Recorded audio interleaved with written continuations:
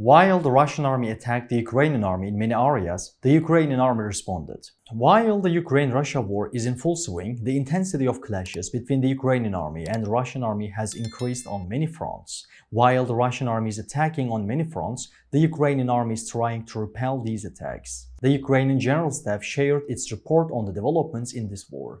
The report including the following statements.